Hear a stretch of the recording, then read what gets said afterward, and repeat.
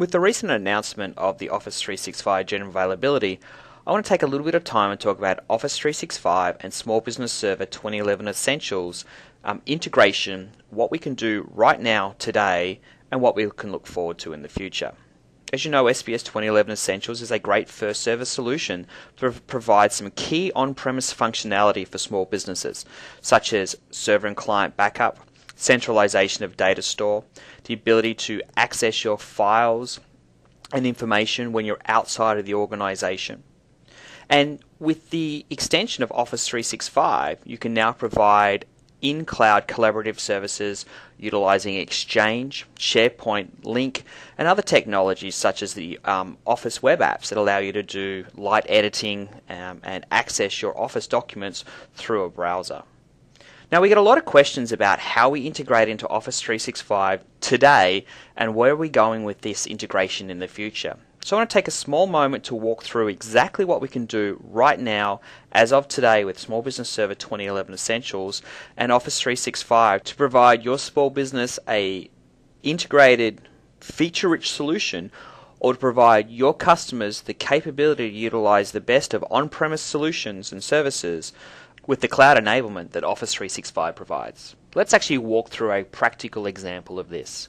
In front of you is the Windows Small Business Server 2011 dashboard, where we do all of our centralized administration for our on-premise services, such as user creation, backups of PCs and servers, and so on.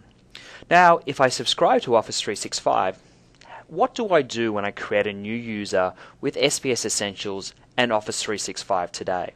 Well, the first thing I need to do is create a user locally. So I click on my Users tab, and I'm going to select Add a User Account.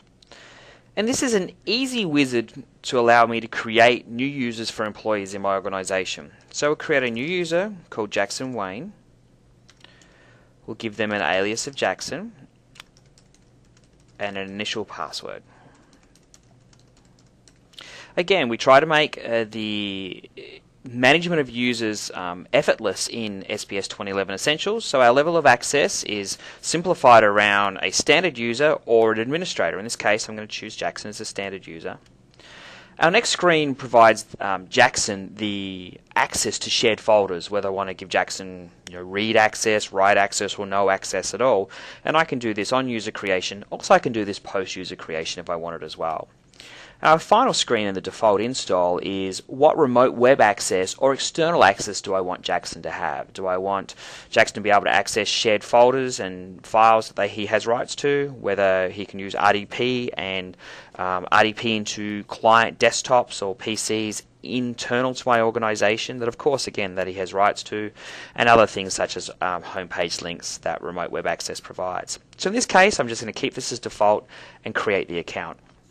You can see now the account has been created, and I can go and join Jackson's PC to the domain if he's not already on a domain PC.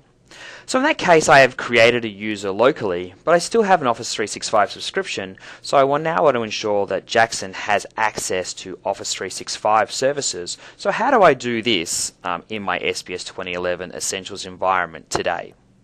So to do my Office 365 user administration, I'm now going to bring up the Office 365 administration tool and go and create my user in that. So this is the Office 365 web portal that allows me to do my user and subscription-based administration. For this example, what we want to do is create a user in Office 365 to match that local user that we just created with SBS 2011 Essentials.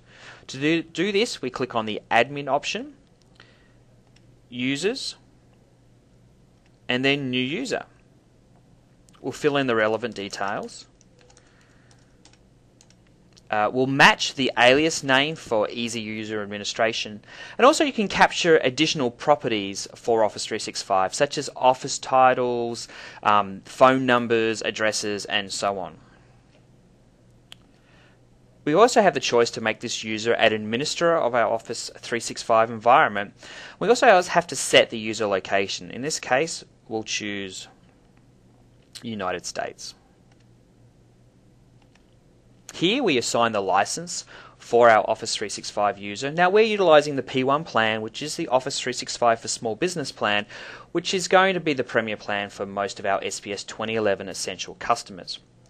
Not only can I assign the parent license here, but I can also control the way my user accesses Office 365, whether they have access to Link, SharePoint, and Exchange, or whether I only want this user to access one, two, or all three of those.